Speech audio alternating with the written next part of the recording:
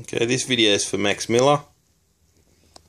He was showing some insane heat and gas, and it was gas coming off one and heat coming off the other electrode.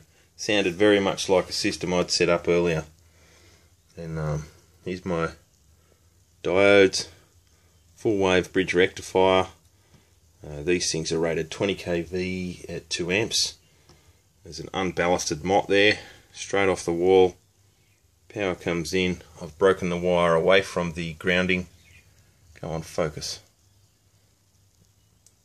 Off the grounding of the body of this thing. No resonator caps, that's it, straight in. Temperature goes up really fast. You get big bubbles. Okay, so temperature 24.8. Turn it on.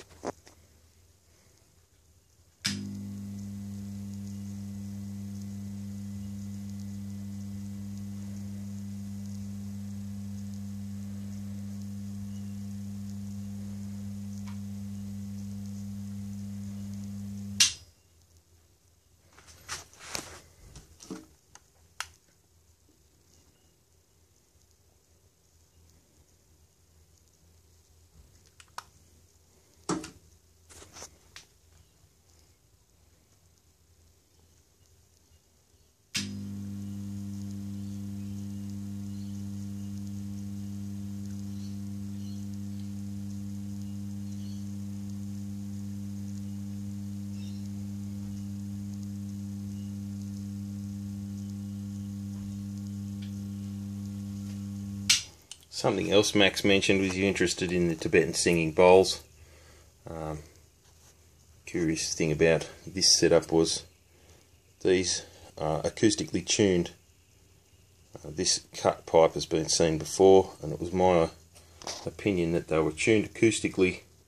So basically when they were outside of the pipe on the bench, I tapped the centre pipe, listened to the note that it made, and then used a hacksaw to cut that and tune that outer pipe just by tapping again, so that they had the same fundamental note, so that there was resonance between the two. I'm sure that that changes a lot when you put them together with little spaces and bits of rubber and stuff to what do you call it, to assemble the pipes and hold them apart. But yeah, the end result is, I think, higher efficiency due to resonance between the two plates.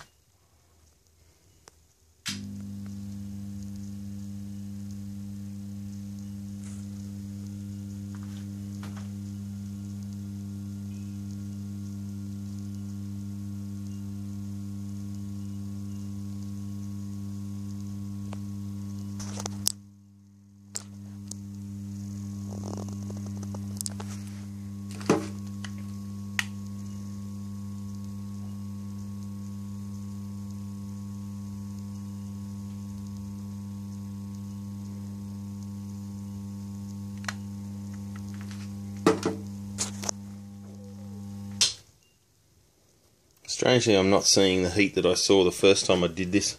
I'm wondering if one of my diodes is on the fritz.